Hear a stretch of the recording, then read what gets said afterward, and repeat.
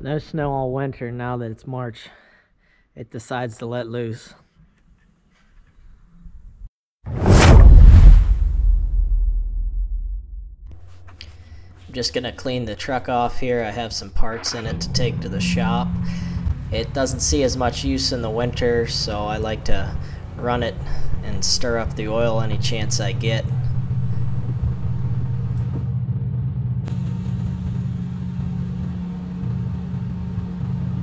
Alright, I'm down here at the shop. I've got some parts for the Jamesway scraper to drop off, and then the plan is to take our telehandler, clean it off, and I'm going to try to find out if it's the tilt cylinder that's leaking or if it's the valve that controls it that's leaking internally, so we can get rid of that annoying drift. Just running the glow plugs here. I cycle them a couple times because it hasn't been ran in a while. It's got a Deutz engine in it.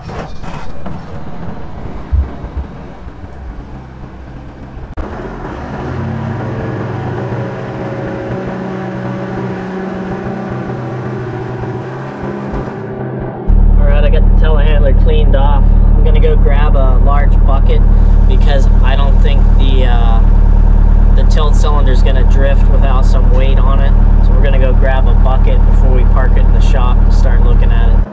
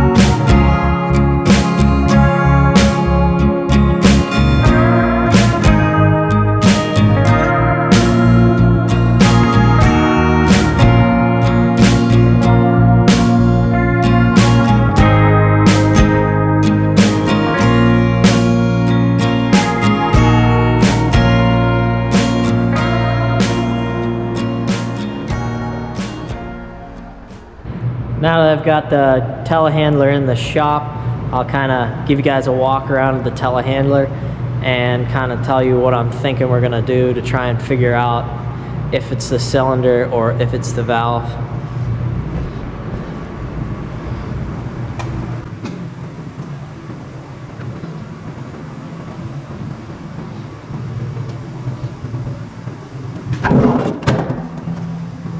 So we originally bought this telehandler with the idea that we'd be mixing feed with it because it would be easier to lift up into the tub. We haven't really done that much. We went from skid loaders to this, and when you use a skid loader every day, it's quite a jump.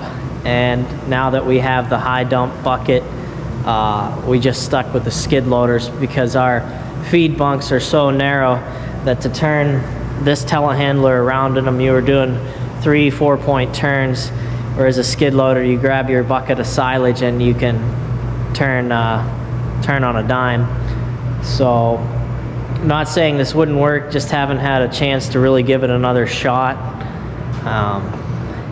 So that's where it's at. We've got a few building projects planned, so we'll be using it in that, which is also why I want to get this drift fixed, because right now, if you lift somebody up in a basket, you have to sit there on the control and constantly tilt the basket back up because it'll just keep falling. This here is the cylinder in question. So my plan is to come back here and find out which set of hydraulic hoses runs that tilt cylinder.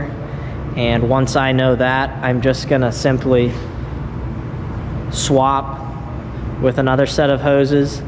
And if the problem persists even on a new section of the valve, then I will know that it is the cylinder. If the problem goes away, then I'll know it's the valve.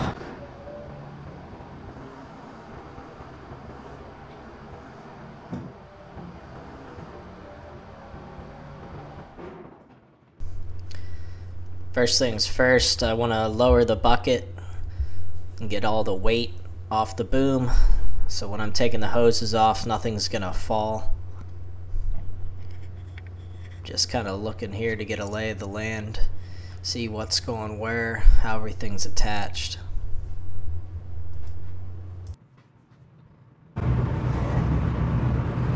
So that front set of hydraulic lines is what runs that tilt boom.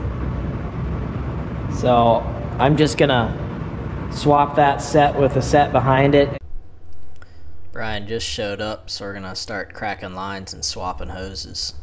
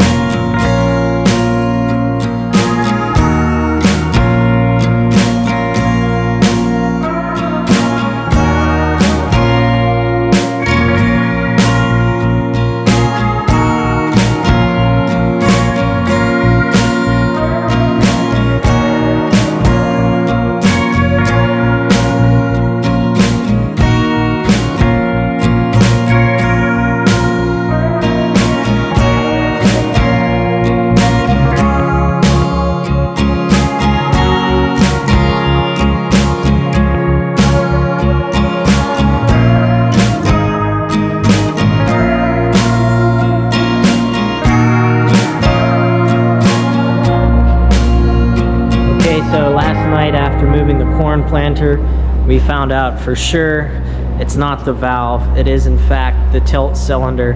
So that's what we're going to be taking off today to send it out and get it fixed. So we're just popping the cover off this cylinder here. One neat thing on this telehandler, each one of these cylinders has a piloted blocking valve, so if any of the flexible hydraulic hoses on this telehandler fail, that blocking valve will hold it in position so your load doesn't come slamming down to the ground. If a hydraulic hose pops, it'll just stay in the position where the hose popped, which I think is a pretty cool feature.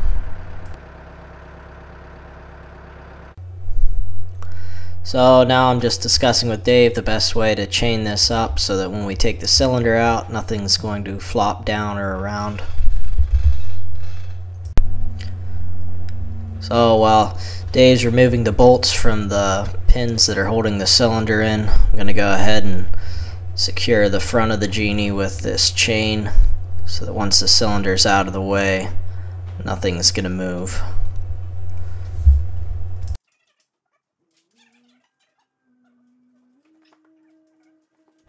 Just gonna crack these lines and remove them so that everything is free for when we drop the cylinder.